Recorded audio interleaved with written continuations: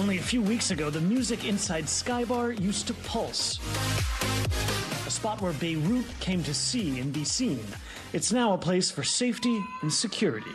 Under the dust of your feet, my body. The only songs filling this space now come from hundreds of displaced people seeking refuge from Israeli bombardments.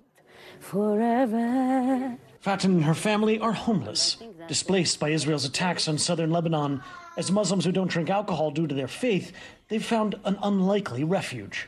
Is it weird to be here in a nightclub? It's weird because we are Muslims, you know, and Muslims cannot attend nightclubs, and it's nightclub, yani, it's, you know, something, yani, right. Yes, weird, you know. But now I have another thinking, and I have changed my attitude. Yeah, how so? Living in a nightclub is a paradise now. Now, and even if the war will end, I will come and visit them. The only person here still doing the same job is the club's bouncer. There's no dancing now with this particular clientele. He used to turn people away, but ever since Skybar opened its doors, his job is to let them in and keep them safe. That's unlike many places in Beirut where doors are closed to the displaced, even some mosques. غريب الجامعة مسكرة والنايت كلاب مفتوح. هذا لأنه غريب، لأنه هذا زلمة مؤمن، زلمة عنده ضمير بخاف الله. كيف إنه هذا سكره فتحوا للنازحين يلي جايين فتح لهم إياه، عرفت شو؟ وهذاك المعبر من الله أكبر مسكر. The situation outside is desperate. The Lebanese government says some 1.2 million people have been displaced in the last year.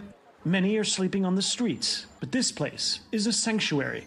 Talal Al-Mahdi says it's better than a 5-star hotel. قاعدين نحن هون قاعدين نايمين مبسوطين عملنا خدمة 24 هذه كهرباء ما بتنقطع برا كلها كهرباء بتنقطع كل شيء مأمن هون 87 And for many, this isn't the first time that war has led to homelessness. 2006 He says that he's fled his home 4 times in his life, always because of Israeli invasions, and every time they destroy his house.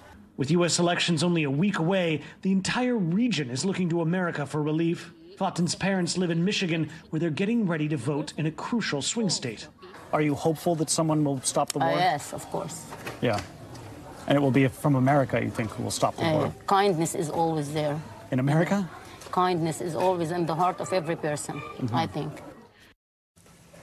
And Matt Bradley joins us now from Beirut. Matt, we heard there the hope from people in Lebanon that the United States will help and do something to end the fighting.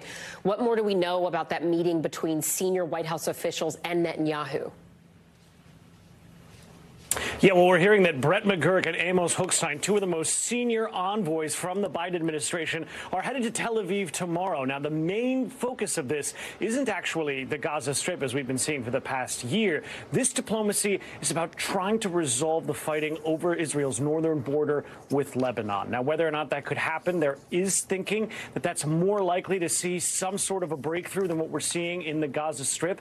And we have been hearing that Hezbollah is no longer making a ceasefire in the Gaza Strip one of the preconditions for them to stop fighting the Israelis here in Lebanon.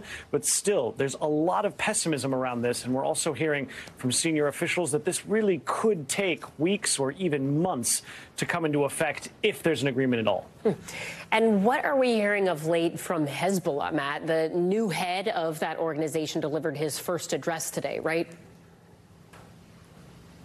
That's right. Naeem Qasem, who was just elected in the past couple of days to head Hezbollah after the assassination of Hassan Nasrallah and Hassan Nasrallah's sort of, assumed successor, who hadn't even been elected to the post before he was killed by the Israelis. So we heard from Naeem Qasem. We don't even know if he's here in Lebanon. It's thought that he might actually be in Iran, where he would, of course, be seeking cover because the Israelis are picking off top Hezbollah leaders one after another. He vowed that he was going to continue the fight against the Israelis, but he also said that there was some sort of an opening for a ceasefire, though he said that Hezbollah isn't going to beg for a ceasefire from the Israelis.